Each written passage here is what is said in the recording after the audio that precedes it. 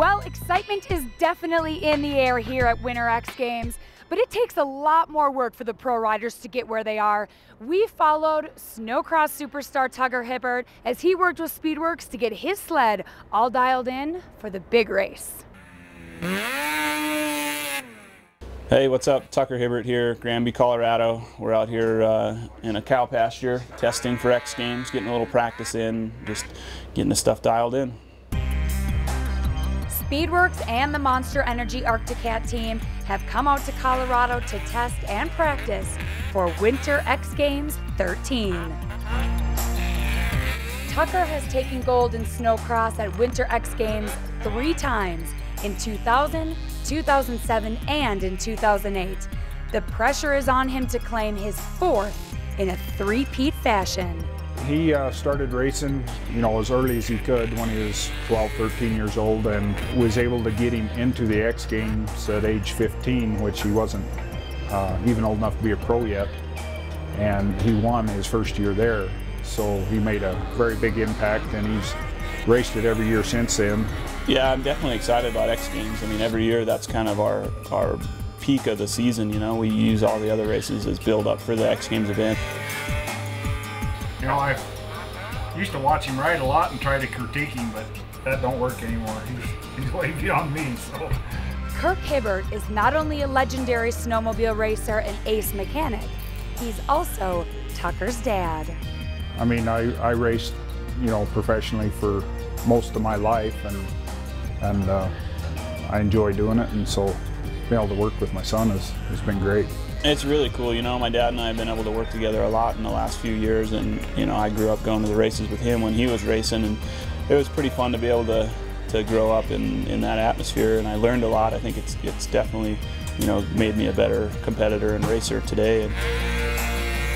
Well, the X Games is, I guess you could call it our Super Bowl or our World Series as far as snowmobile racing goes. It's a chance for us to showcase our sport in front of millions of people, not just in the US and Canada, our normal audience, but all around the world. Racing at X Games is quite a bit different than racing in the AMSOIL Championship Snowcross Series because of the extreme elevation differences. The challenge for us is to get the engines tuned properly for this elevation. A two-stroke engine loses about 3% of its horsepower for every 1,000 foot of elevation that you go up. Most of the time we're just tuning on sleds, and then they'll send me out with a sled and have me do a couple starts, and then go out on the track for 5-10 laps and get a good feel for the clutching and the way the sled works, and see if it changes from the first few laps to the end of the laps, see if the sled gets a little lazy or anything. And if they're not needing me to go out and test something, I just get on the practice sled and go hammer out motos and just work on going faster, work on my technique and speed in the corners and different things. Tucker is, I guess a good analogy would be like the Michael Jordan of basketball, or what Wayne Gretzky is to hockey. He's one of the premier riders to ever come along in the sport of snowcross. We have to make sure that his equipment is 100% all the time. He's always got a target on his back, and everyone would love to say that they beat Tucker Hibbert in a snowcross race. Steve Wool at Speedworks and all the guys back at the shop have been working really hard the last few years to get us motors and setups that really work good. We've been dominating this year pretty good with not only myself but all the other Arctic Cat guys have been doing really well.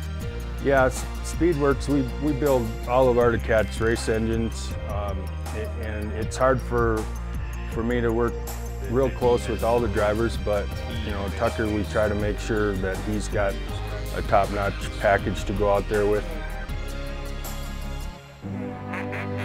Not only is Tucker one of the best snowcross racers ever, but he is also an A1 groomer. Yeah, I really enjoy driving the groomers. I've done it a lot. Coming out to places like this, testing and practicing, and it takes a lot of grooming to make a track realistic to what we race on. So I seem to be the guy in there driving all the time. And when the things break down, that's when it gets really frustrating. But other than that, it's pretty fun. 50% of the work is done on the snowmobiles, and 50% is done on the groomer maintenance.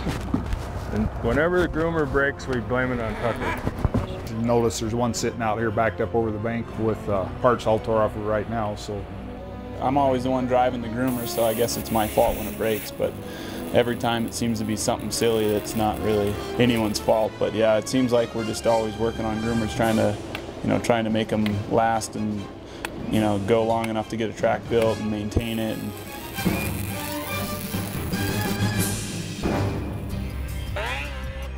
Well, I don't think you're ever ready, but we'll be ready when the green flag goes, I guess. But no, I'm feeling pretty good. I think we're ahead of where we've ever been as far as our setup and our testing.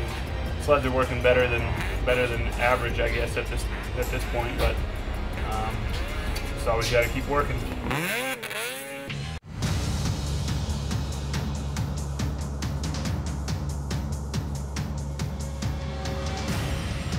There are those who talk the talk, and those who ride the ride.